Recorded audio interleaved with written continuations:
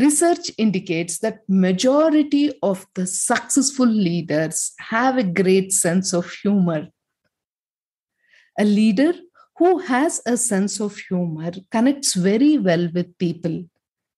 This quality will help him to lead the team in a more productive and creative way, which results in an increase in their engagement levels.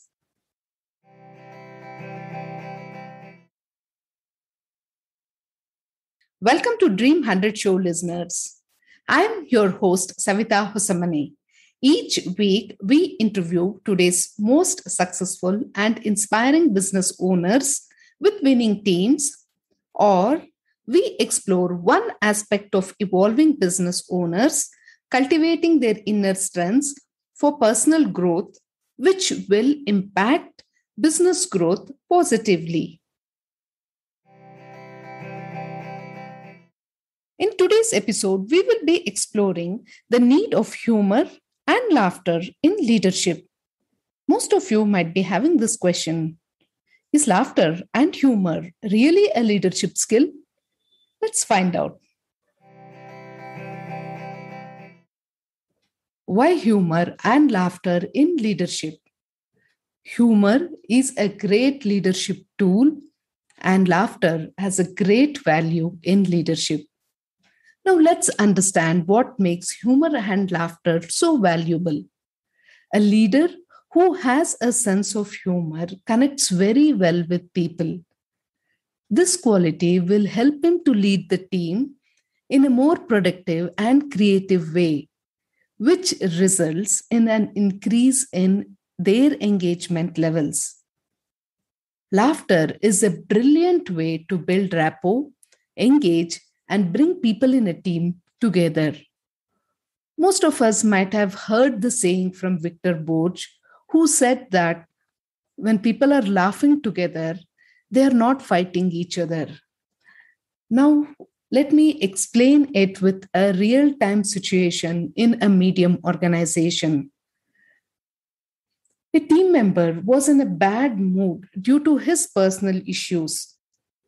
And he came and went out his frustration on his colleague who was sitting next to him by screaming and shouting at her. She had never seen him answering so rudely to her. She was totally upset and she started weeping. And this was brought to the notice of the manager, and both of them were called for a one-to-one meeting. The lady was still in tears, recollecting the whole scene. The male employee stated to the manager that he had already apologized thrice and still she's crying. He said he was willing to say sorry again, and he looked at her. The lady just walked out of the meeting without saying a word, but with a heavy heart. It was a Friday, and the company celebrated Fun Fridays in office. And during that day, there was a laughter meditation session. During the meditation, the entire team collectively laughs and meditates. After she participated in the laughter meditation, she laughed her heart out, and her face lit up with joy, which was visible to everyone in the team.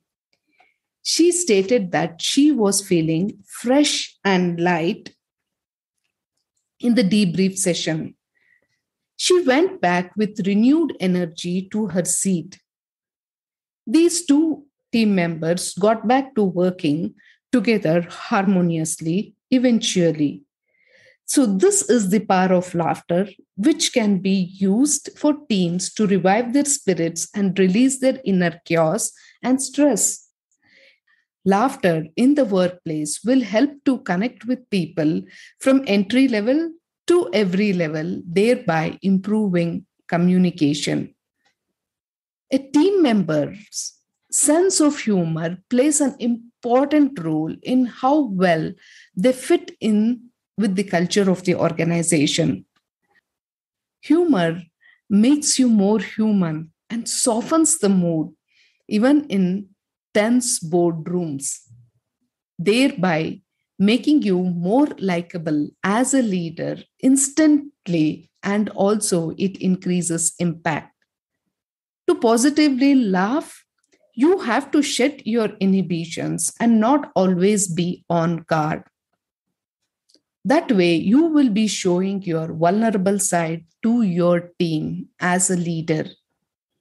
It immediately builds connect, and the team will be more attentive and will listen to what you are saying. Laughter and humor brings an element of lightheartedness in any situation. It helps to stay in the present moment and brings the mind to a more resourceful state. Research indicates that majority of the successful leaders have a great sense of humor. Incorporate humor into your business and make yourself as a better leader. It makes it easier to communicate with prospective clients when you have a sense of humor. Also, when the team is comfortable and connected with the leader, improving the team morale, productivity, and engagement will be easier and effective. However, be aware of the fact that humor and laughter will be rewarding only when it is authentic and healthy. Humor should build a psychological safe environment and not rub people in the wrong way. Sarcasm or revengeful humor does more harm than good. So be aware of the kind of humor that you are using in your workplace and with your own self. We should work on lightening up things in our work environment. Humor and laughter should be worked upon as a leadership quality. The benefits it presents are humongous. Make laughter as your companion to bring in moments of lightness. So let us have few moments of lightness again from the book Chaos to Consciousness. First one is Raj was caught in an election bribery case. The judge asked him, "You took 1,000 rupees from one party and 1,000 rupees from the opposition party." Raj said, "Yes, Your Honor." "Then how did you vote?" asked the judge. Raj replied, "Your Honor, as per my conscience." Peter's wife was very upset and confided with the maid. "I suspect my husband is having an affair with the cook." The maid looked horrified and said, "Oh, you cannot believe that. He's just saying that to make me jealous." Joy's friend asked him, "You look so sad. What's the matter, Joy?" Joy said, "It's my future that is worrying me." His friend asked him, "What makes your future so black?"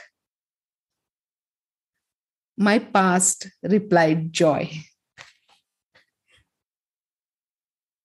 These jokes are taken from the book Chaos to Consciousness for Multidimensional Growth in Work Life. To build sense of humor as a skill, connect with us as we are coming out with an exciting online course.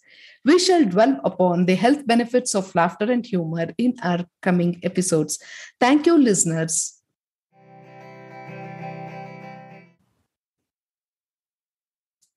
Never lose out on an opportunity to learn about cultivating your inner strengths on Dream 100 Show.